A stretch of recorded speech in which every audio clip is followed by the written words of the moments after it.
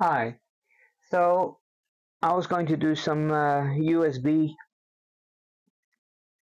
testing for episode 3, but I got a bit sidetracked here because I decided I wanted to get the SD card interface working, and as you've probably seen in the previous episodes is ESP32S3 USB OTG board. It has got a built-in SD card socket, and in fact quite a few of the devices that I've got here, which we'll be looking at in the future, they all seem to have SD card sockets on them. And well, I thought to myself, how hard can that be? Just plug it in and get a library and it should work, right? Well, not so quick, because for a start, remember I was telling you in episode 2 that I made up a board definition for this device because there wasn't one available in PlatformIO, and I have found out some information that I wasn't aware of before, which is rather useful, which I will share with you guys as well. In any case,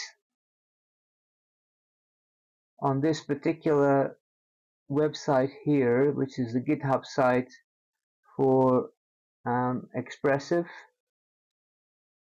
they have a library called SD_MMC. Now, apparently with these SD cards, you can actually wire those directly onto your ESP32 pins with some pull-up resistors. I think it's 10K for most of them, and one I think needs a 1K resistor or something like that. The information is available, but of course in our case the USB, there's the SD card interface. It has those pull-up resistors already built in, 10K there, and in fact it has some these devices over here, which are protection devices for over voltage and static and things. I think they're like bidirectional Zener diodes or something, and there are some resistors over here which actually says 0, so they would actually act as little fuses if anything ever goes wrong. In any case, a couple of things to note here: that that interface doesn't use SPI. It uses a much faster interface, but it has more pins. It has data 0, data 1, data 2, and data 3, and data 3 also doubles as the command interface by the looks of it. And no, it doesn't. The command is here, and there's the clock, and so on. So they're actually directly, and this is the socket that the little plug, the card plugs into, so they are in fact directly connected to those I/O pins: 33, 34, 35, 36, 37, and 38. And then of course we notice that in the table over here they forgot to put 35 in there. 35 is missing over here: 36, 37, 38, 33, and 34. But 35 obviously is an important pin as well. So in any case,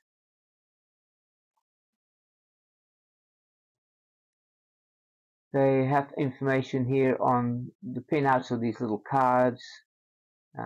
There's different versions of them and where the pins are, and then here's a table how these pins work, but we don't have to concern ourselves with that because the socket is on the board already and it's connected. As you can see, it's got the pull-ups.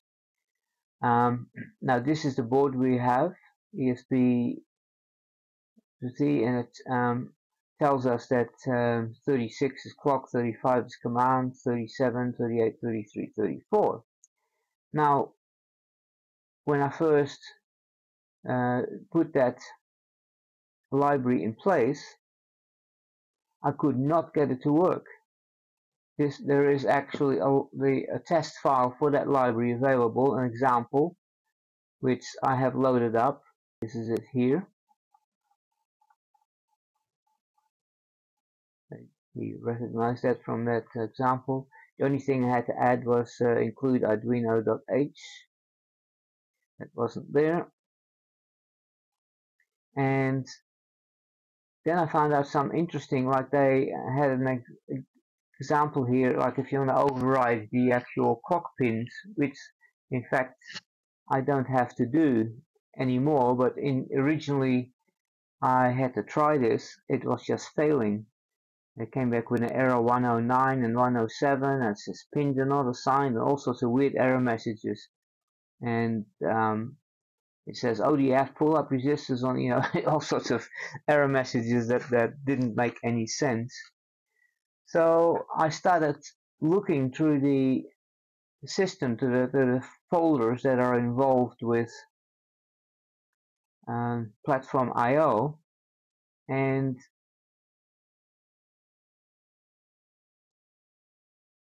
there I found this folder over here. It actually has PlatformIO packages, and it has framework Arduino Espressif 32, and then underneath there is actually a whole bunch of variants, and it's got all these boards over here. I didn't know about that, and the information that I found no information on that on Espressif's or PlatformIO's website. So in any case, I found this folder over here, and it has files in there. When I looked at these files, pins Arduino.h and variant CPP, I've actually loaded them up here.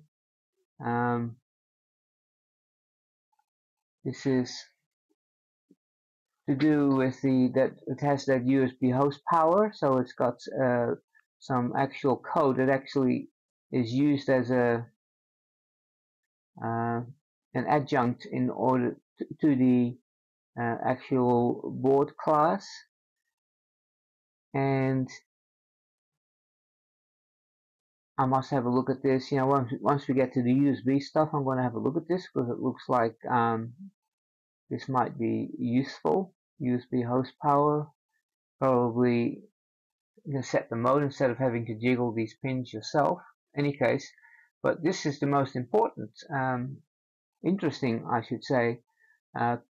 It's got pins Arduino.h, and each board has one of these files. And I noticed before I had to override some pins and things. I realized there was something kind of not right in my board file. So I started looking at this. This has those codes in there, and it has all the pins that this particular board has defined. And you will find that the SD MMC pins are over here: 33, 4, 5, 6, 7, and 8. And the LCD pins, the buttons, the LEDs, the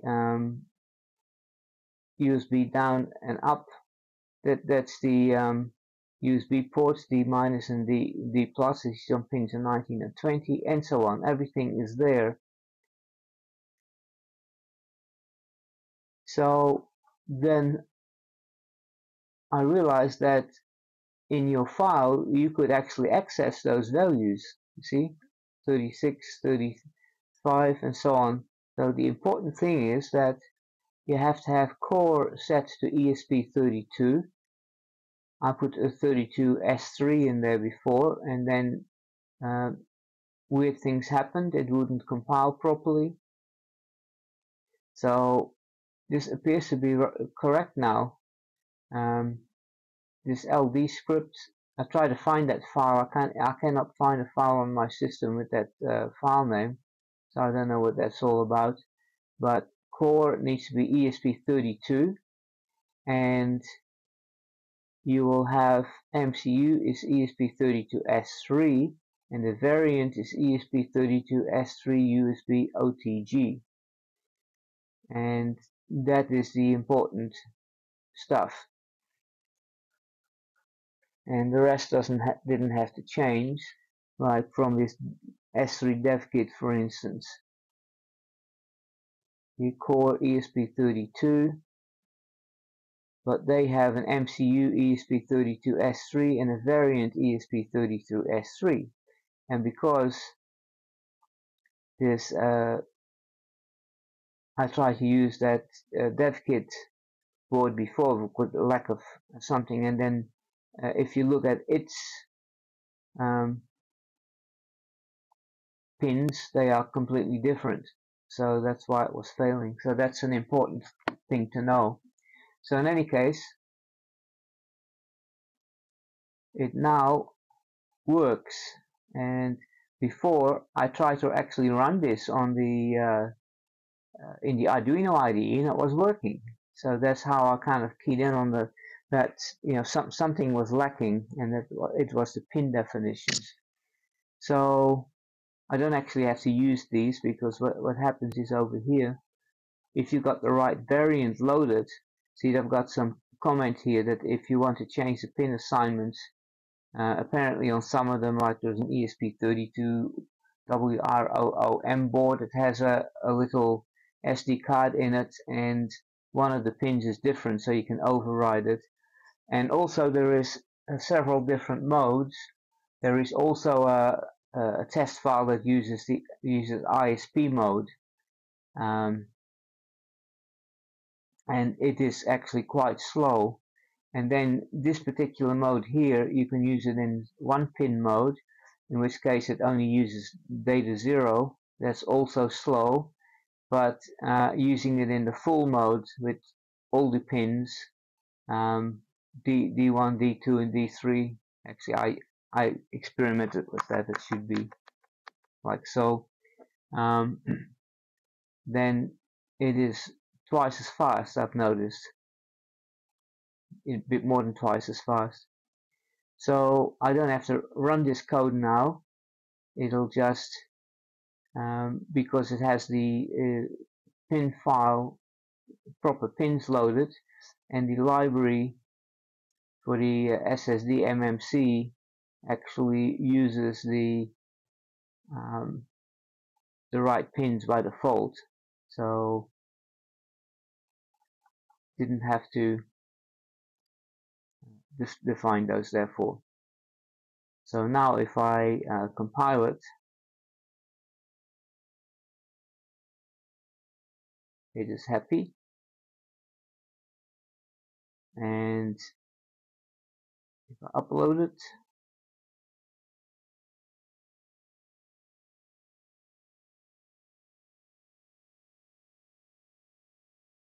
so success.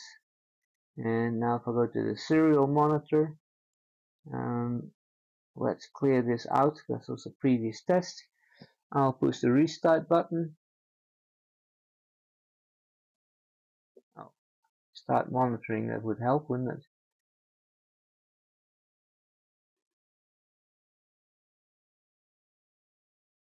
So the test works, as you can see.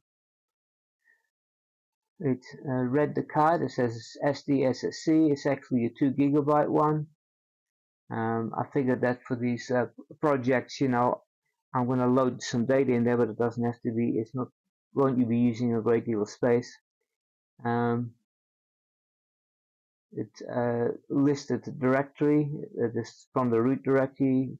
System. It has a directory called system volume information, file test.txt, and it created a directory MyDir. It was created. Then it listed the directories again.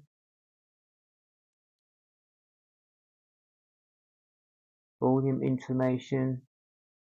That this is in the system volume folder. It's got a file there that is got WP settings. That this is a Microsoft thing. When you format your file on Microsoft computer, you end up with that system volume information thing. Then it wrote a file called hello.txt. File written, appending to file hello.txt, message appending. Then it's reading the file. and it read hello world from it. It deleted the file foo.txt, file deleted, renaming hello exe text to foo.txt, file renamed, reading file foo.txt, read from file, it still says hello world, and it wrote 1 megabytes in 901 milliseconds or something, and it read 549. As I said, when I used the 1-bit or the SPI, it was like over 1,000 milliseconds to read it. So it is working, and provided you got the right pin file loaded from that board file, everything is sweet. This is the test code. I think what I'll do is I'm going to make my own library, and I will put these functions in a separate CPP file and make a header file for it, like I did with the EFT display as well. You will see that later, because we're definitely going to be using the SD cards. I've got a project in mind, but you guys will see what it is when we get to it in a couple of 3 episodes away, I think. So this one lists directories, creates a directory, remove directory, reads file, write file, append file, rename file, delete file, test file IO, and setup code. Actually, everything is in setup, it only runs once, there is no loop code. Okay, so that's it. So next, definitely, we are going to be looking at the USB ports, and I will see you guys later. Don't forget to subscribe and get notified for when there are some new episodes available in this series. I'll see you guys later. Bye bye.